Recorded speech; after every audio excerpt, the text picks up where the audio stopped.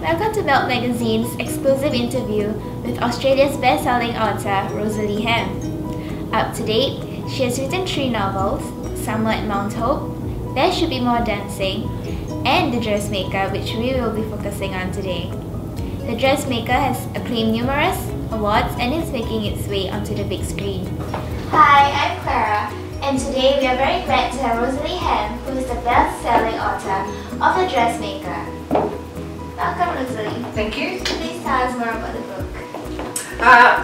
The Dressmaker was my first novel, and I wrote it, started writing it in 1996, and it was published in the year 2000, and it's a revenge comedy, and it's set in a small country town in about 1950, and it's about a girl who comes back to a small country town where she was born and raised, and the people had been very mean to her when she was a girl, and so she exacts her revenge upon them, does mean things to them, but it's funny. Yeah. So have you imagined your novel being made into a movie? I didn't when I first wrote it. I didn't at all. But then it was optioned by a filmmaker fairly soon after it came out. But I've had a couple of filmmakers on board, and now it will be made into a film in October. So yeah, I'm happy to fantasise about that now that it's going to be real. So what do you think of the entire cast?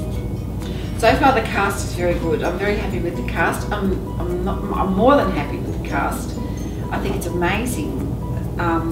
They've got Kate Winslet playing the lead role, and I don't know if you know Judy Davis. Yeah, we do. Okay, well she plays the mother of Kate Winslet, and then we've got Liam Hemsworth, which is apparently a very exciting thing. I didn't actually know who he was, but then I looked at him on the internet and I thought he will be fine.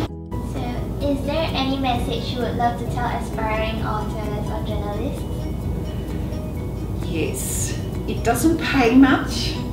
You only get $2 a book, 10%. It takes a very long time. You have to be tenacious and disciplined, and you've just got to sit there until you finish. I think most people could write a book, but I think most people couldn't sit in a room on their own for 4 to 5 years. That's the sticking point.